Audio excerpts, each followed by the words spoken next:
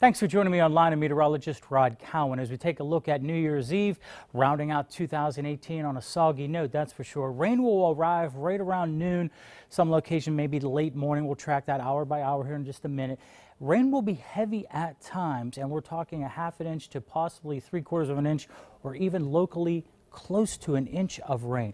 As we take a look at our hour-by-hour model, notice how those clear skies become cloudy as we get into the early morning hours of Monday. Now we jump ahead to right around 10:30. You start to see the rain pushing in towards Salem, in towards Lisbon, down towards Salineville, East Liverpool, southern portions of Columbiana County. Now an hour and a half later, that pushes up towards the north, gets everybody involved as we get into the late afternoon hours. You notice how the rain comes a little heavier.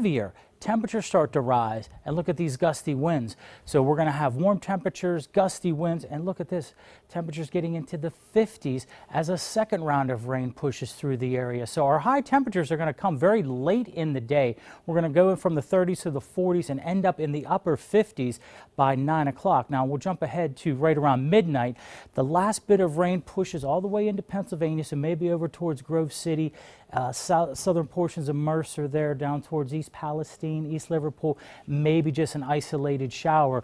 But as you can see, back towards Trumbull County, Mahoning County, just mainly cloudy skies.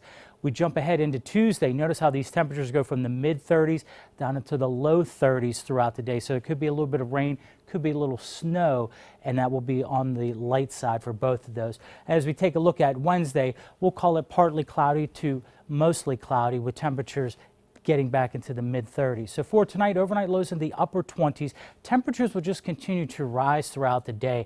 Now, as we go through most of the day, it'll be in the 30s in the morning, the 40s in the afternoon, and then eventually, as we get into the evening hours, then we'll get into the mid and upper 50s. Here's your day planner for tomorrow. You notice those 30s at 9 a.m., just cloudy skies. Rain starts to move in the area at noon, and then by 3 o'clock, we're at 50 degrees with those occasional rain showers, which could be heavy at times. Now we'll take a look at your next 3 days. We warm up to 56, so right around midnight, temperatures are going to be in the mid-50s. That'll be the high on Tuesday officially, but through the day on Tuesday, we're going to see those temperatures falling. Chance of rain or snow dropping down into the upper 20s by Wednesday morning. Now we'll take a look at your next 7 days.